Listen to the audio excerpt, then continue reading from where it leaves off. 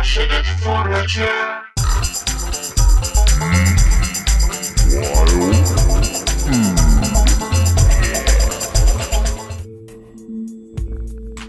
Summer 2019. Way up in the northwest corner of Montana, area called the Yaak, home of the Unabomber, Bigfoot, one of the largest unprotected wilderness left in the lower 48. Down south there you can see a big thunderstorm over the cabinets. My buddy and I went up to this lookout, found a great place to camp, about 7,800 feet.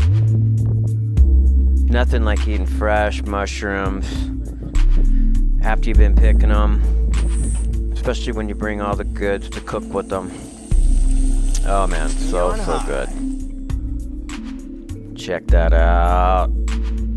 CC! Now we're going hunting. Hidden, baby. Hidden behind that rock.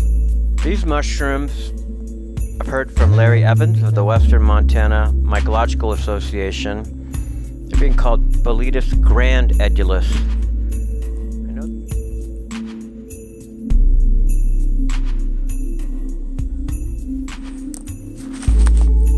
Beautiful. I don't know what they are. Sure could find out, but these are just coming out. As they mature, those tips become super purple.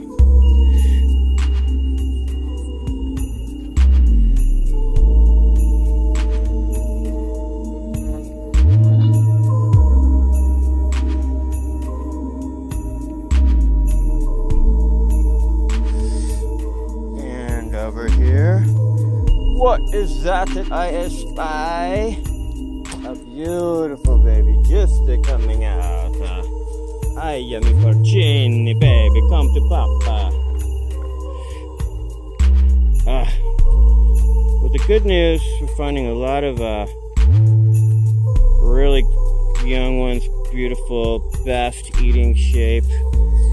Some might say, oh, that's small, let it grow, but that's, as they get bigger, they just seem to get more sponginess. I don't think they get more weight, so this is a very dense, thick mushroom, loads of flavor.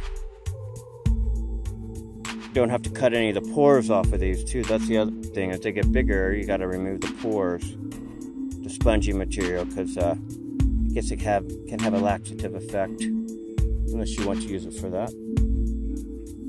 But a little beauty, porcini, little piggy.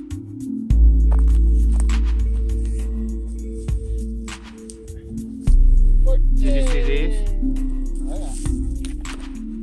Bunch of that side.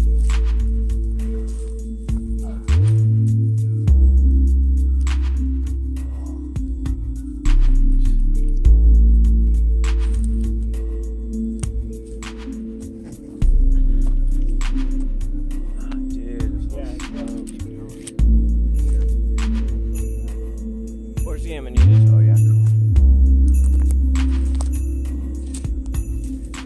Check this out. I think that's one, right? Oh, yeah. Oh, little baby, just kind of club fungi.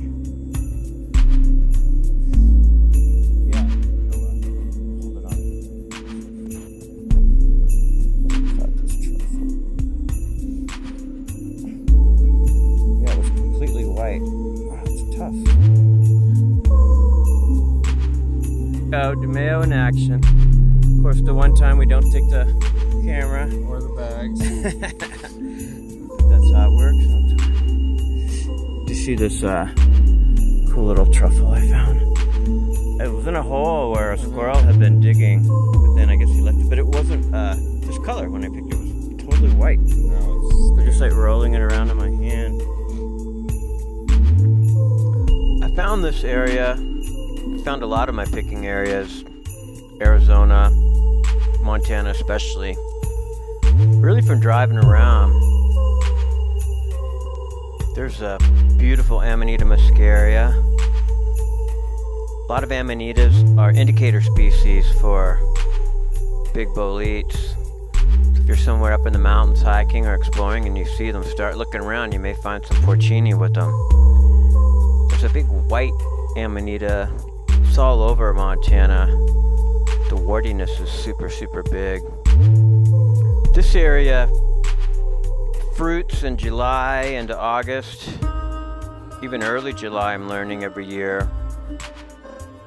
And it comes up from snowmelt.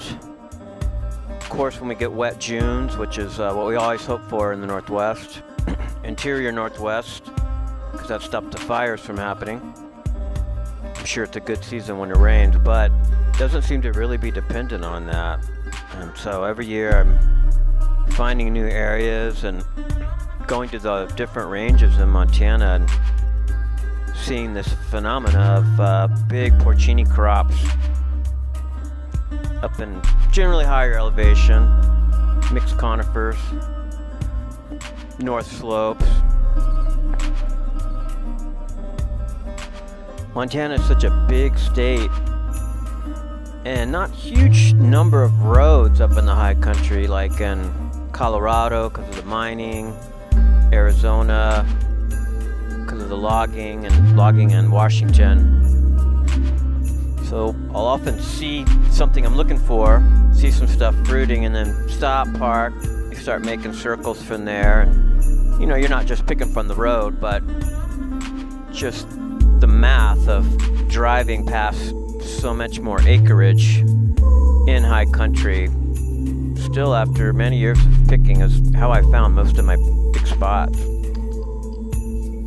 I learned from some responsible old-timer commercial pickers in Oregon years ago. When you pick the big king boletes, pull them gently, kind of shave off whatever mycelial growth is still there, put it back in the soil and kind of cover up the soil.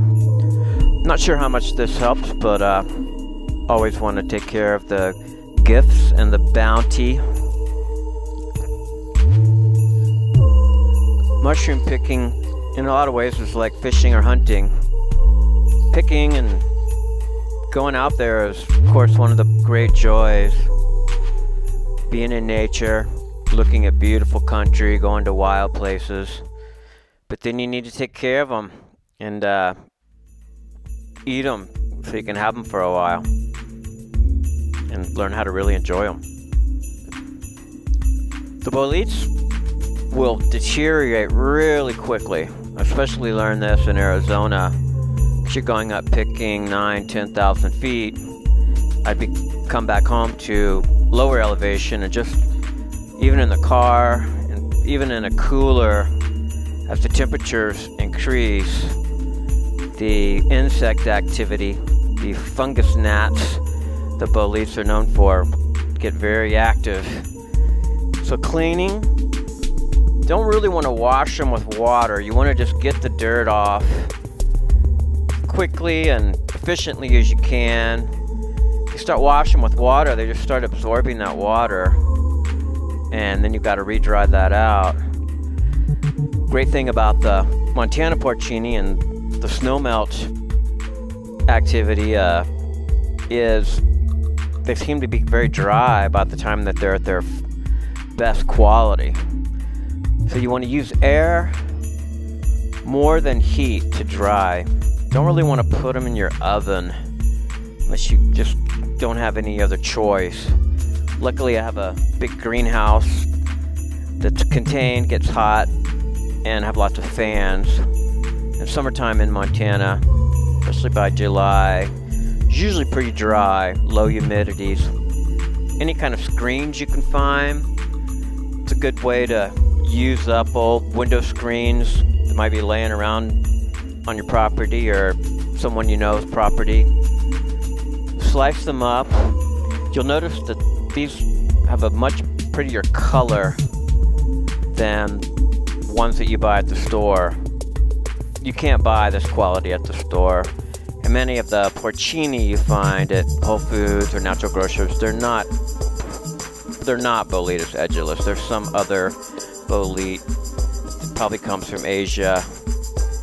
Also, all big boletes, after about a year, they all start to get this tangy, smoky flavor, which some people say they enjoy, but that's not this white, nutty beauty So these are, the stuff I'm picking up here is about half dried. Kind of put them out, get about, well, you know, gauge by looking at it, 30 to 60% of the moisture out where they're still flexible, but they're still wet. They still have some weight to them. And I learned a couple of years ago to preserve this method using vinegar. It's not really pickling. Essentially what you're trying to do is acidify the mushrooms so that will preserve them. I learned this method from Hank Shaw. He's a great outdoor chef and has a lot of books. Buck Moose. He has various vlogs and blogs. I look at his recipes often and then I end up not following him very much, but he gives me the confidence to kind of go ahead and do my own thing. So here I'm using good quality white vinegar, 1/2, about 7%, and then good spring water. Boiling it. Get your setup there, get your colander, something to drain, some old towels. Let the vinegar water get hot, and then put those half-dried slices inside. Push them down in there. They'll start bubbling a lot, and you can kind of tell when they're like done. The texture changes, and they almost become like meat. I've been doing this process for a couple of years now, and they last, I'd say, at least 6 months in the refrigerator. You do have to refrigerate them. This isn't a pressure cooker, long-term temperature, room temperature storage method. This is for the refrigerator. But the great thing about it, there's really no waste. You put them in oil. You'll see later as I get them acidified and cooked in the vinegar water, I'll put them in oil. And what's happening now is this vinegar water is getting infused with these fresh, top quality grade A porcini. So you get your infused vinegar that then you can use for salads or meats or sauces or, you know, variety of possibilities with your porcini infused vinegar.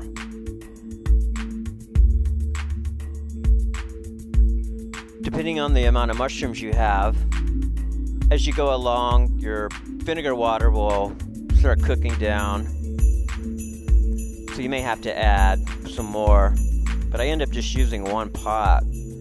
So at the end, all my porcini infused vinegar is in one container. Kind of smush it like that, get some of the excess back in, but there usually isn't much. You can actually see viscosity forming in the vinegar now. It's almost getting this syrupy texture, which is truly divine. I'm sure it's some use in French cooking or it's existed before. So here I'm at the end and I'm straining it a bit, getting the bigger pieces out. Got my funnel, got my cool, unusual bottle. Another reason to keep old bottles or wine bottles, the corks. And look at that. That's just from fresh porcini. So now after I've got my mushrooms all cooked in the vinegar water, you can also hold off for a couple of days if you're busy or have something else to do. They'll keep in the fridge for a while. Whatever oil you like, butter would be good too. And then start sauteing them.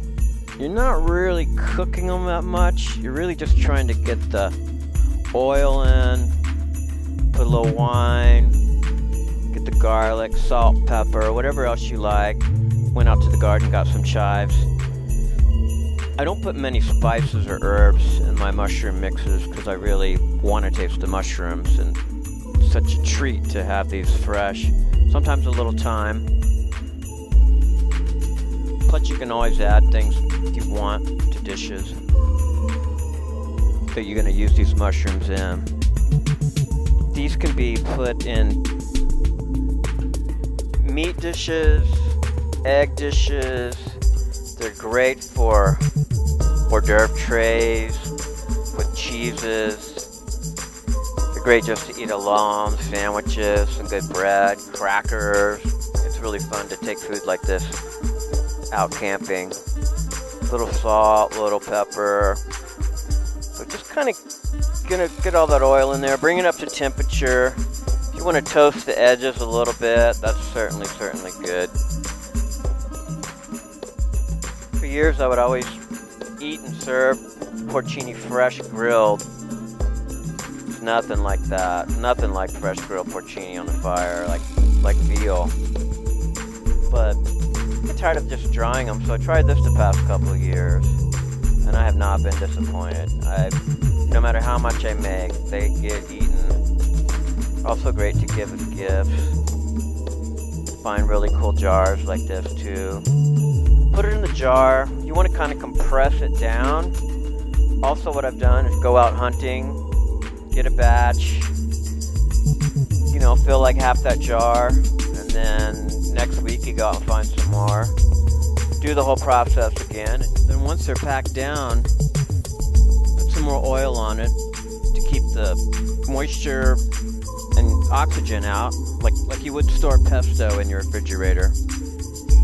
And then again, that oil gets infused with the mushrooms. There's no waste. You can just pull some of that oil out sometime if you're sauteing something. I'll have that porcini infused flavor. Here you go. This is like a week later. You see I come back, fill in a jar, went out hunting again, did the same process. Getting more vinegar, more porcini infused oil. I've got some in my fridge now that I've had since July, and they're still just as delicious as ever. Really good with just simple, good quality bread or crackers. Don't really need anything else. There you have it. Give it a try. Send me some questions. I've tried this with other mushrooms, with morels, same process. I've even tried it with mushrooms that were totally dry, and it works pretty well. But the half-dry method, you get your infused oil and vinegar. It gets a lot better. Well, thanks for watching. Hope you enjoy Passionate Forager.